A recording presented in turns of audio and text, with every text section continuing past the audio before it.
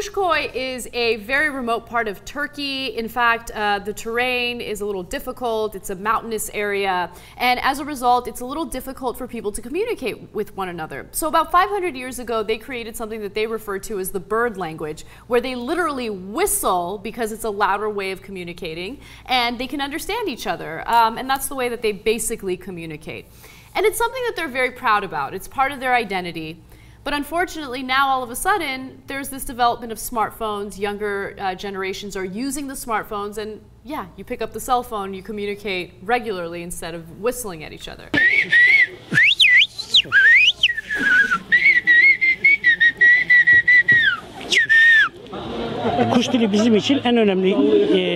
Whistling language is like our mother tongue.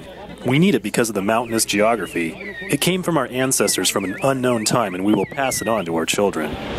It will not die.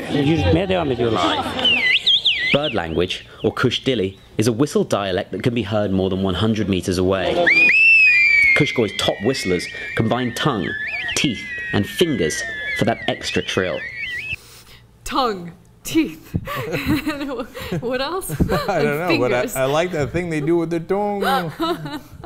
So that's amazing. It's that Turkey's not the only place that they do this in. Greece, Spain, Mexico, wherever the terrain makes sense, where it's a pain in the ass to go all the way down the mountain, all the way up the mountain to go talk to somebody. So they develop a language where they can, instead of screaming, where it's not going to do the job, they do the whistle, which goes further. It's amazing that that's a language. And what's funny is that as they're whistling in Turkish.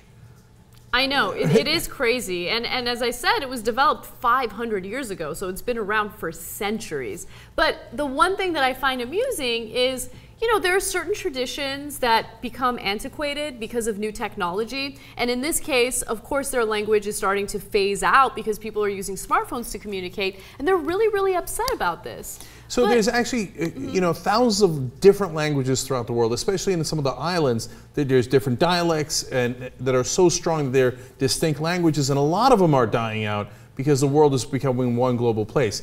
These folks in Turkey, I love them, you got no chance. Yeah. Okay, they're trying to teach their kids, and they're proud that they're like the largest collection of whistle language folks. They're like the Mexicans. They don't know how to whistle. Get out of here. The real whistlers are in Turkey, all right? But they're trying to teach the kids, and the kids are like, I don't get it. Why would I whistle all the way over there when I could just call them? No, I'm going to call them. And you want me to tweet over there? Because this is kind of a form of literally tweeting, right? It's like, they've invented this thing called Twitter, where we tweet without having to go, what's it do? Yeah, I feel bad telling them to let go, but it's time to let go. So apparently they're putting together these like festivals that are themed around the bird language, and people will go, but they don't really go because they want to learn the language or because they appreciate the language. They go for the kebabs, things like that. Yeah, of course!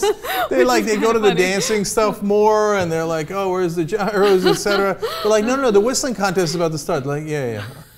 I'll get to that in a second. The patrons of the festival don't watch the whistling contest, which is kind of hilarious. And partly the problem is there's like the Michael Jordan of whistling, this one lady that wins like every other year. So they're like, oh, how are we ever going to beat her? Jesus, with the long whistle. Okay. Now look, the reality is I love these people. I think all those different languages are fascinating. I wish we could preserve them all. And in some ways we can, you know, at least historically, etc. But the fact that they're not living languages anymore is a bit of a bummer. But the reality is that no matter how much I would want their language to stay around and how much we like them and they're endearing, etc., they're fighting a losing battle. If it's not their kids, and it'll definitely be their kids, it'll certainly be their grandkids who are like, what the hell is whistling? I know, bird language is just flying away.